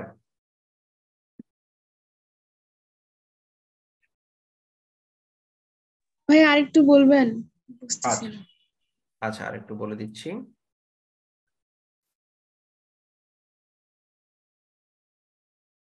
আচ্ছা দেখো, বলতেছে যে রিসিভড স্টেটমেন্ট ফ্রম স্টেপাইন বেকার। স্টেটমেন্ট মানে এটা কিসের স্টেটমেন্ট? এটা হচ্ছে যে ওই স্টেপাইন বেকার সারা মাসে যা বিক্রি করেছে সেইটার স্টেটমেন্ট, মানে কয় টাকার বিক্রি করেছে সারা মাসে সেই স্টেটমেন্টটা তুমি হাতে পেয়েছো। রিসিভ মানে বোঝাচ্ছে যে তুমি সেটা হাতে পেয়েছো, সারা মাসে যে যত টাকার বিক্রি করেছে, পপকর্ন যত টাকার বিক্রি করেছে। তুমি দেখতে পাচ্ছ যে এখানে টোটাল $6000 সে বিক্রি করেছে। পপকর্ন আর কোল্ড ড্রিঙ্ক সে $6,000 বিক্রি করেছে। এই $6,000 মধ্যে তোমার সাথে চুক্তি কি ছিল? তোমাকে 15% টাকা দিবে। তাহলে $6,000 15% কত? 900 হয়। ও আবার হিসাব করে দিয়েছে যে তুমি $900 টাকাটা পাবা ফর মার্চ মাসের জন্য তুমি পাবা হচ্ছে $900। এই $900 মধ্যে তোমাকে অর্ধেক টাকা দিয়েছে।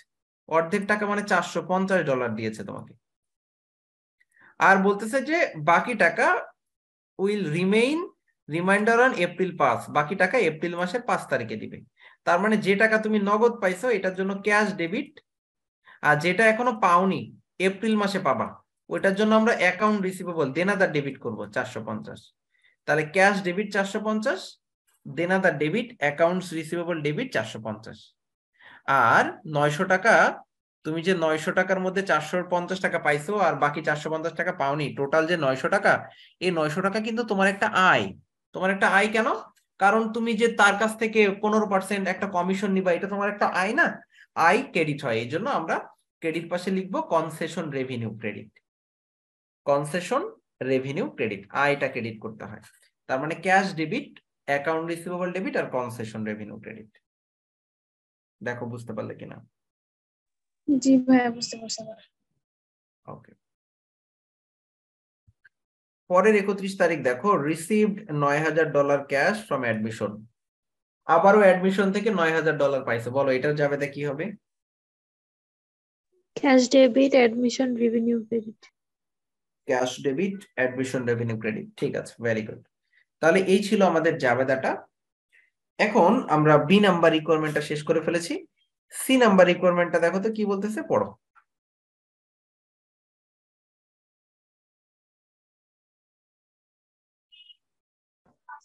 Post the March journal entries to the ledger. Post the March journal entries to the laser. March মাসের যে জাবেদাগুলো করলাম এই জাবেদাগুলো লেজারে খতিয়ানে ট্রান্সফার করতে বলতেছে। Post the March journal entries to the laser. March মাসে যত জাবেদা করেছি সেগুলো আমাদেরকে খতিয়ানে ট্রান্সফার করতে বলতেছে। এরপরে বলছে যে assume that all entries R posted from page 1 of the journal. এখন মেইন বিষয়টা হচ্ছে যে আমার জাবেদা থেকে খতিয়ান করতে হবে। জাবেদা থেকে খতিয়ান। তো জাবেদা থেকে খতিয়ান করতে গেলে কয়টা খতিয়ান হবে সেটা আগে আমাকে খুঁজে বের করতে হবে, যে টোটাল কয়টা খতিয়ান হবে। তো দেখো টোটাল কয়টা খতিয়ান হয়।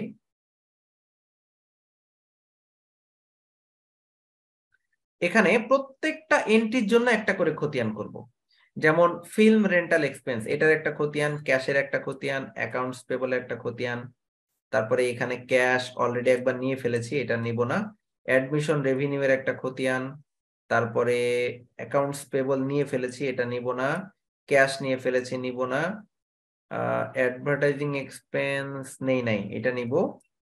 ক্যাশ নিব না, এখানে ক্যাশ নিব না। অ্যাডমিশন রেভিনিউ নিব না, ফিল্ম রেন্টাল এক্সপেন্স নিব না, এখানে ক্যাশ নিব না। স্যালারি এক্সপেন্সটা নিব। অর্থাৎ যে কয়টা নতুন নতুন এন্ট্রি থাকবে সবগুলো, অ্যাকাউন্ট রিসিভেবল নিব, কনসেশন রেভিনিউ নিব।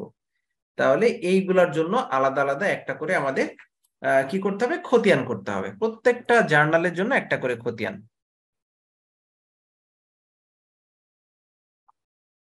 প্রত্যেকটা জার্নালের জন্য একটা করে খতিয়ান।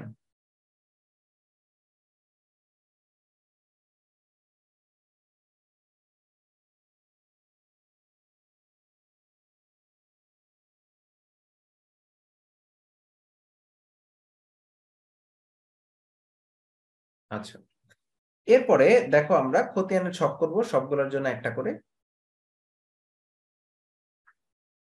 প্রথমে ক্যাশের একটা খতিয়ান, অ্যাকাউন্ট রিসিভেবলের একটা খতিয়ান, এরপরে ল্যান্ডের একটা খতিয়ান, বিল্ডিং এর একটা খতিয়ান, ইকুইপমেন্ট, অ্যাকাউন্টস পেবল, তারপরে capital, admission revenue, concession revenue, advertising expense, film rental expense, salaries expense, সবগুলোর জন্য একটা করে খতিয়ান করতে হবে।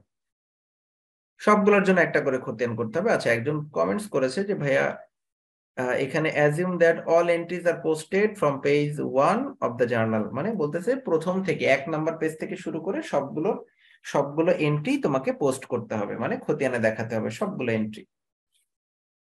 তো আমরা সবগুলো এন্ট্রি দেখাবো। 1 নাম্বার পেজ বলতে বোঝাচ্ছে এখানে যে আমাদের যে ওই যে সিরিয়াল নাম্বার থাকে না, ওই যে সিরিয়াল নাম্বার যে দেওয়া ছিল, তো বলতেছে সবগুলো জার্নালেরই খতিয়ান দেখাতে হবে, এটাই বলতেছে। তো এটা না বলা থাকলেও আমরা দেখাতাম, এমনিই দেখাতাম। তো প্রত্যেকটার আমাদের খতিয়ান করতে হবে। যেমন ধরো আমরা যদি ক্যাশেরটা করি, তো ক্যাশের যদি করি আমরা, তাহলে দেখো কিভাবে করব।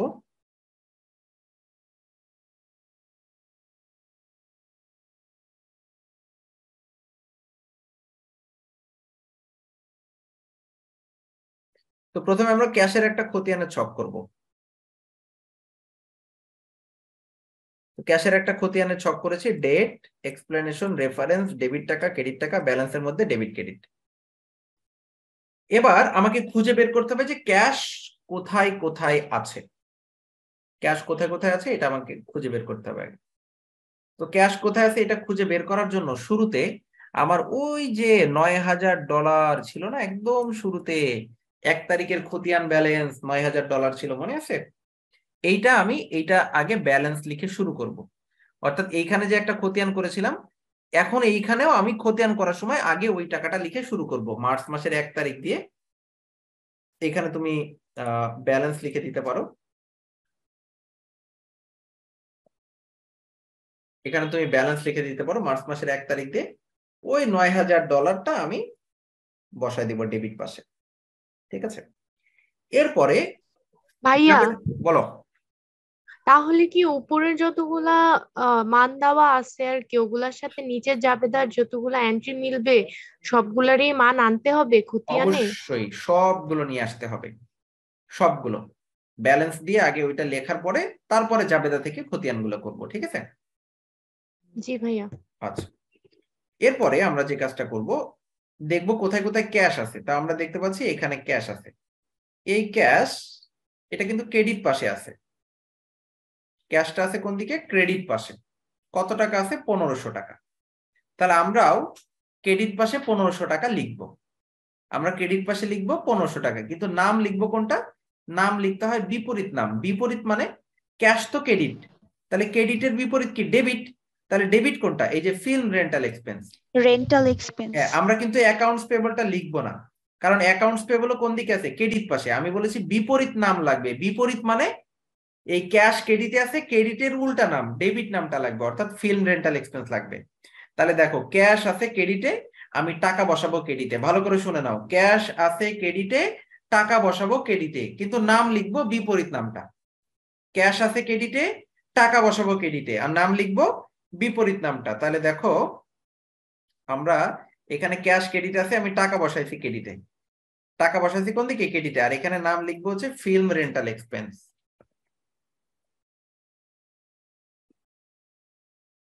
নাম লিখবো ফিল্ম রেন্টাল এক্সপেন্স। তাহলে ক্যাশ আছে ক্রেডিটে, আমি কিন্তু টাকাও বসিয়েছি ক্রেডিটে। এখন ক্রেডিটে যে টাকা বসালাম, আমার ডেবিট দিকে তো $9,000 রয়েছে। ডেবিট দিকে আমার $9,000 রয়েছে, আর এটা হচ্ছে ক্রেডিট দিকে। তাহলে ডেবিট ক্রেডিট আমরা বিয়োগ করে দিব। বিয়োগ করে আর কয় টাকা ব্যালেন্স থাকে? আর 7,500 টাকা আমার ডেবিট ব্যালেন্স থাকে।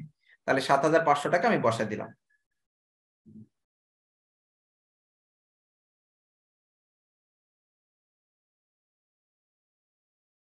আচ্ছা, তুহিন বলতেছে ভাই রেওয়ামিলের ক্লাস যদি হয় তাহলে সমন্বয় সাধন করে যে রেওয়ামিল করতে হয় সেই ক্লাসটা আগে নিলে আশা করছি উপকৃত হবে। শুরুতেই যদি আমি ওই ক্লাসে চলে যাই তাহলে এইখানে যারা রেওয়ামিল পারে না তারা তো বুঝবে না। হ্যাঁ, এই জন্য আমাদের এই অঙ্কটার মধ্যেও রেওয়ামিল করতে হবে। এই অঙ্কটার মধ্যে জাবেদা করার পরে খতিয়ান, তারপরে রেওয়ামিল। এখন শুরুতে যদি সমন্বয় রিলেটেড রেওয়ামিল করাই, প্রথম ক্লাসে যদি ওইটা করাই, তাহলে তো যারা কম বুঝে বা যারা রেওয়ামিল আগে কখনো করে নেই তারা তো বুঝবে না। হ্যাঁ, তাহলে আমাকে তো ব্যালেন্স করে ক্লাস নিতে হবে, ঠিক আছে? ওকে, তাহলে আমি কি বললাম যে যেহেতু এটা ক্রেডিট পাশে আছে আর এখানে ডেবিট পাশে 9,000 টাকা আছে, তাহলে আমরা এটা বিয়োগ করে আর কয় টাকা থাকে ডেবিট পাশে? বিয়োগ করে 7,500 টাকা থাকে। এরপরে দেখবো আর ক্যাশ কোথায় আছে। ক্যাশ এরপরে এখানে আছে 9 তারিখে। তাহলে এখানে ক্যাশ ডেবিট। ভাইয়া এখানে রেফারেন্সে এটা কি দিছে? জেআই রেফারেন্সে কি দিয়েছি? জেআই। ও, এটা যে মানে জার্নাল বুঝিয়েছি, জার্নাল, যে মানে জার্নাল বোঝাচ্ছি। দেখো প্রথমটাই টিক দিয়েছি, প্রথমটা কিন্তু জার্নাল থেকে নেই নাই, প্রথমটা কোথা থেকে নিয়েছি, ওই যে শুরুর ব্যালেন্স থেকে, আর পরের গুলো সব জার্নাল থেকে নিয়েছি, এই জন্য জেআই এটা দেওয়ার দরকার নেই। হ্যাঁ, এটা না দিলেও হবে, এটা না দিলেও চলবে, রেফারেন্সে কোনো কিছু না দিলেও চলবে। আচ্ছা, তাহলে আমরা পরের দেখবো ক্যাশ কোথায়। ক্যাশ আমি দেখতে পাচ্ছি যে এখানে আছে 9 তারিখ, 9 তারিখটা একটু নিচে চলে আসবে, এইখানে হবে 9 তারিখে ক্যাশ আছে দেখতে পাচ্ছি। তো ক্যাশ কোন দিকে আছে? ডেবিট পাশে আছে, ক্যাশ আছে ডেবিট পাশে। তাহলে ক্যাশ যদি ডেবিটে থাকে আমি টাকাও লিখবো ডেবিট পাশে। আমি এই 4000 টাকা কোন দিকে লিখবো? ক্যাশ ডেবিটে, আমিও লিখবো ডেবিটে, কিন্তু নাম লিখবো উল্টা নামটা, অ্যাডমিশন রেভিনিউ। তাহলে দেখো ক্যাশ ডেবিটে, এই যে আমি ডেবিট পাশে লিখেছি, কিন্তু এখানে নাম লিখবো উল্টা নামটা, অ্যাডমিশন রেভিনিউ।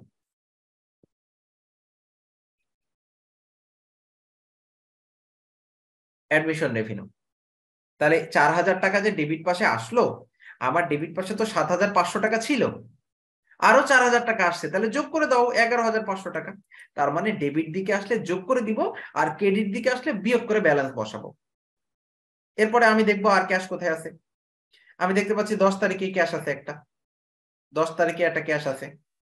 তাহলে এই ক্যাশটা কোন দিকে? ক্রেডিট পাশে। এই 10 তারিখের ক্যাশটা কোন দিকে? ক্রেডিট পাশে। তাহলে আমি টাকা লিখবো ক্রেডিটে, কিন্তু নাম লিখবো কোনটা? Accounts payable.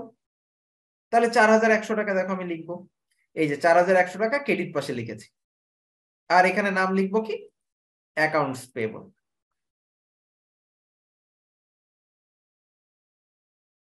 এখানে নাম লিখবে অ্যাকাউন্টস পেয়েবল। তাহলে এটা কোন পাশে আসছে? ক্রেডিট পাশে আসছে না? তাহলে ক্রেডিট পাশে আসলে এই 11500 টাকা আমার ডেবিট ব্যালেন্স ছিল, এখান থেকে 4100 বিয়োগ করে দাও, তাহলে 7400।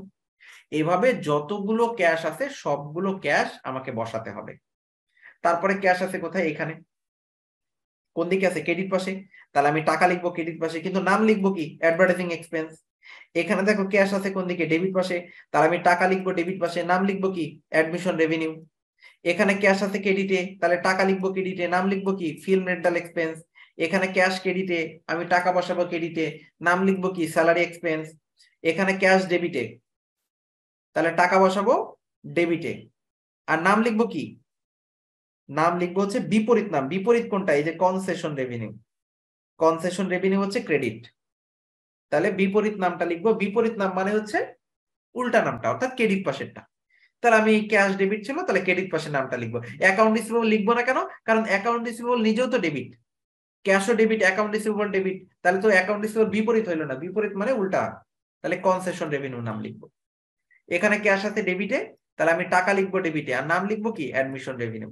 এভাবে ক্যাশ প্রত্যেকটা এন্ট্রি বসাবো, বসের ফলে আমার ব্যালেন্স হচ্ছে 16900 টাকা।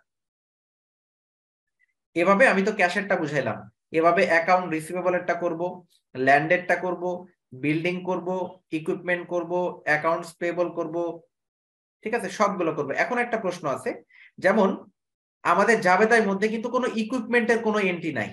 এখানে যে আমরা জাবেদা করেছি এখানে কিন্তু কোনো ইকুইপমেন্ট নামে কোনো জার্নাল নাই। তাহলে ইকুইপমেন্ট নামে যে জার্নাল নাই, তাহলে আমি ইকুইপমেন্টের উপরে যে টাকা ছিল ওইটা কি দেখাবো? হ্যাঁ, এইটা তোমাকে দেখাতে হবে। এখানে ইকুইপমেন্টের যে $10,000 ছিল, যেহেতু আমার জাবেদার মধ্যে কোনো কিছু নাই, তারপরও কিন্তু ইকুইপমেন্ট নামে আমি দেখাই দিব। এই যে ইকুইপমেন্ট নামে আমি ওই শুরুর মার্চ মাসের 1 তারিখে যেটা ছিল ব্যালেন্স, ওই ব্যালেন্সটাই কিন্তু এখানে দেখাই দিব 10,000 10,000। বুঝতে পেরেছো? জি ভাইয়া। এভাবে আমরা সবগুলো খতিয়ান করে ফেলবো।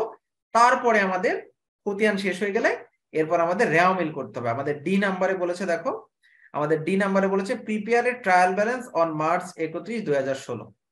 ট্রায়াল ব্যালেন্স মানে হচ্ছে রেওয়ামিল, তাহলে আমাকে এখানে একটা রেওয়ামিল করতে বলেছে। তার আগে একটু শুনে নি রেওয়ামিল কেন করতে হয়, একটু মনোযোগ দিয়ে শুনবা। রেওয়ামিল হিসাবের গাণিতিক শুদ্ধতা যাচাই করার জন্য করা হয়। আবার বলছি, রেওয়ামিল করা হয় হচ্ছে হিসাবের গাণিতিক শুদ্ধতা যাচাই করার জন্য।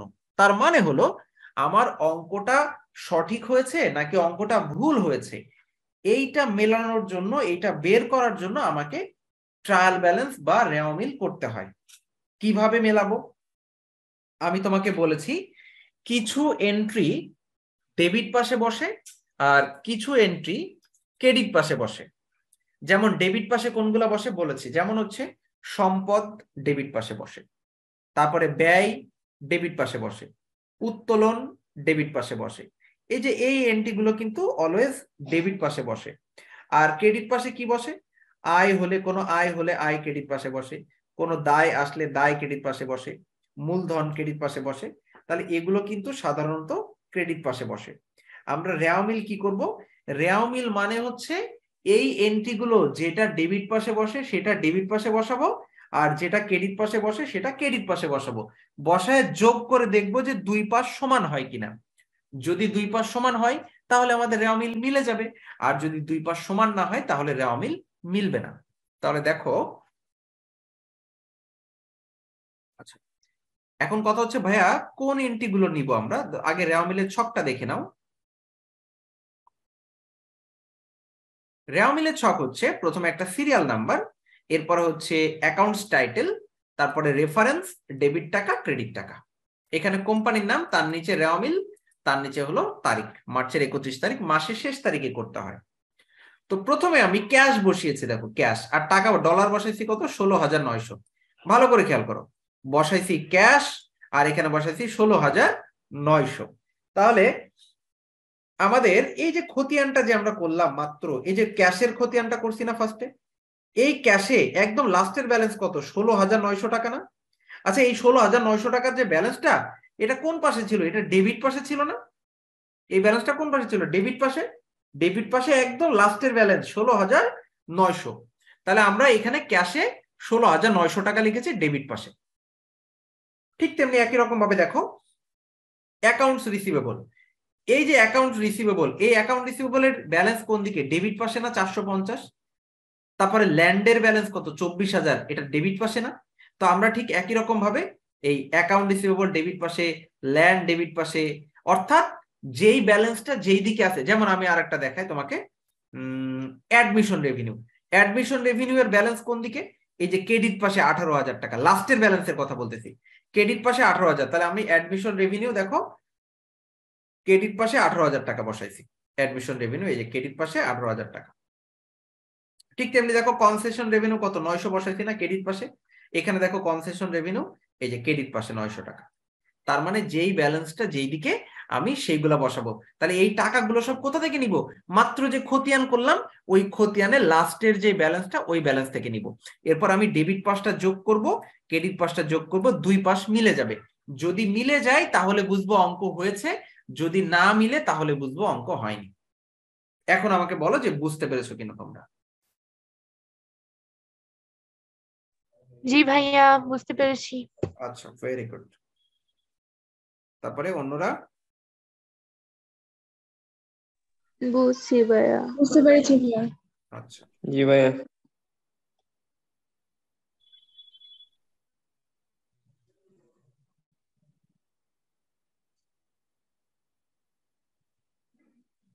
তাহলে আমরা রেওয়ামিল শিখে ফেললাম যে কিভাবে আমরা রেওয়ামিল করব।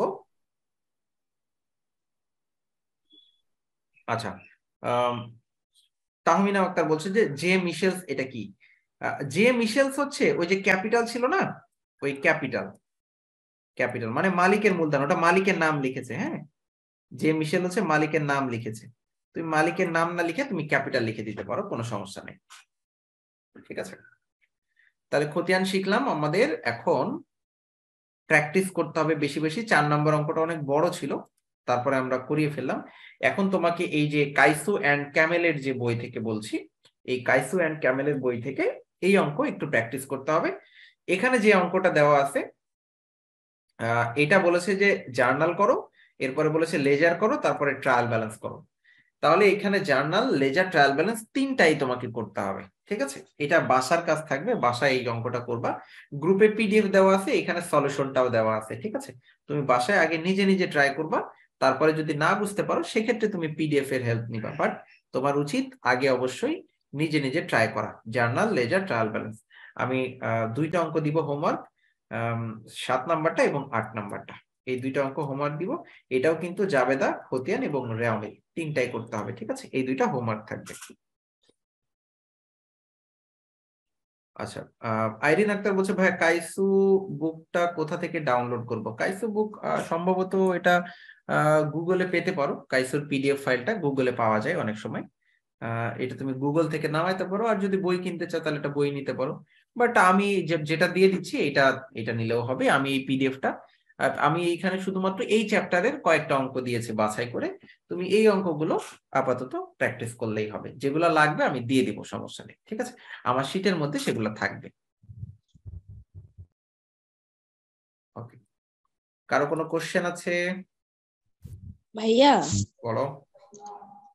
ভাইয়া যেটা মানে লেনদেন না, সেটার ভাইয়া আমরা জাবেদা করার সময় আমরা নো এন্ট্রিজ না লিখে ওটা একেবারে স্কিপ করে গেলে হয় না?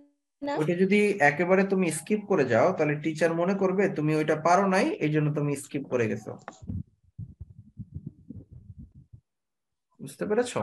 এই জন্য ওখানে নো ট্রানজেকশন বা নো এন্ট্রি লিখে দিতে হবে। আচ্ছা ভাইয়া। ওকে, আর কারো কোনো কোশ্চেন? ভাই আপনার কাছে কি হিস্টোরি বইটা আছে, এই যে কনফার্ম পাবলিকেশনের? না আপু, এই মুহূর্তে আমার কাছে হিস্ট্রি বই নাই। হিস্ট্রি বই যে কয়টা নিয়ে এসেছিলাম সবগুলো স্টুডেন্টদের দিয়ে দিয়েছি, আর একটাও নাই। মৌমিতা বলেছে যে ভাইয়া এই শীটটা কি অফলাইনে গিয়ে আনা যাবে? অবশ্যই আনা যাবে, অফলাইনে গিয়ে তুমি নিয়ে আসতে পারবা। ভাই এখন তো কলেজ বন্ধ, অফলাইনে ক্লাস কি আগের টাইমে হয়? অফলাইনে ক্লাস হয় সকাল 9টা থেকে। অফলাইনে এখন কলেজ বন্ধ, এই জন্য ফার্স্ট ইয়ারের ক্লাস সকাল 9টা থেকে হয়, যেমন কালকেও ক্লাস আছে সকাল 9টা থেকে। ভাইয়া হ্যালো। বলো ভাইয়া।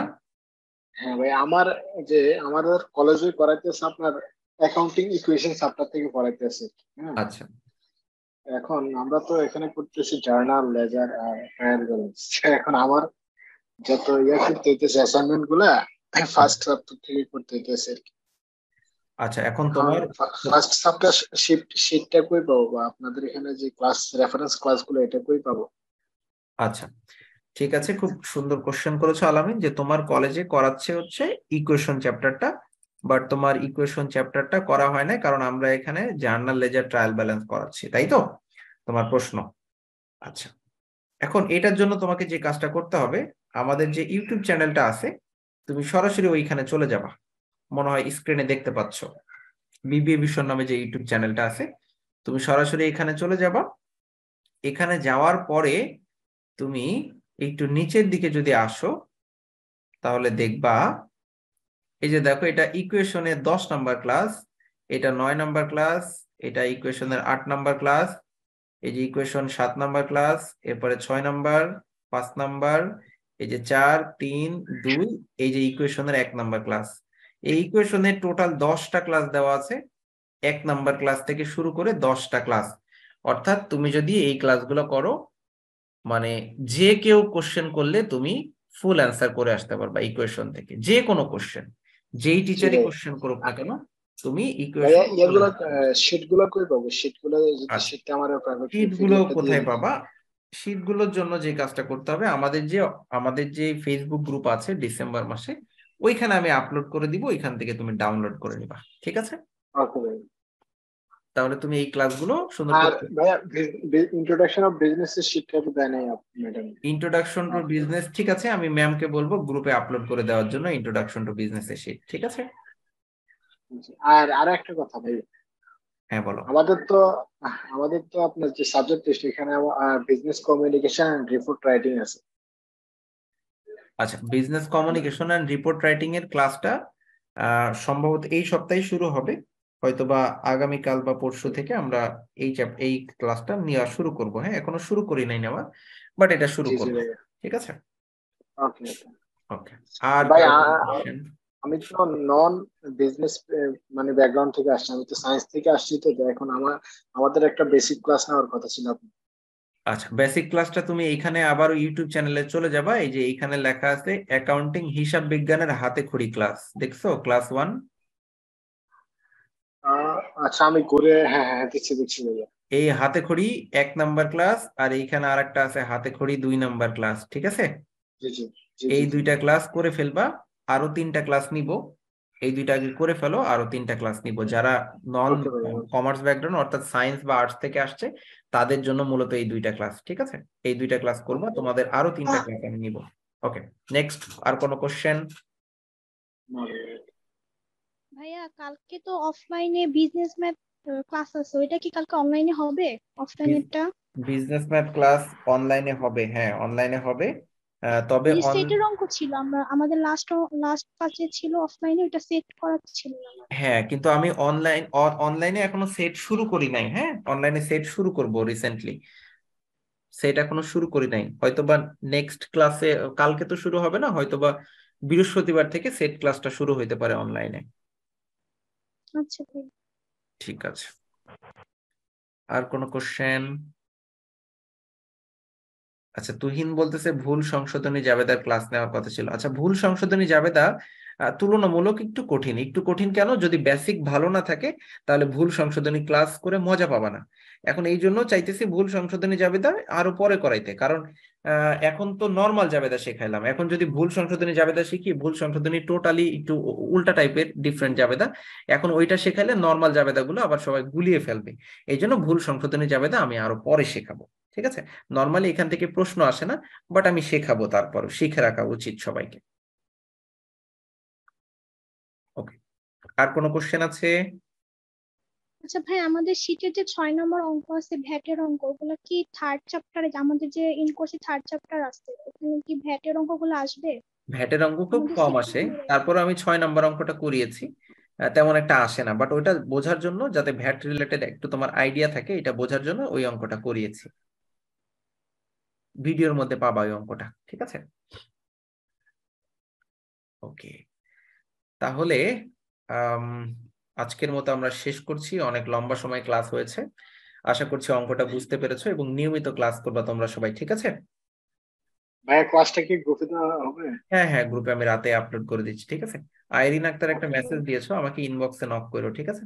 তোমার রিপ্লাই আমি দিয়ে দিব না। হ্যাঁ, ওকে, সবাই ভালো থাকো তাহলে, আল্লাহ হাফেজ, আসসালামু আলাইকুম। ওকে ওকে, আসসালামু আলাইকুম।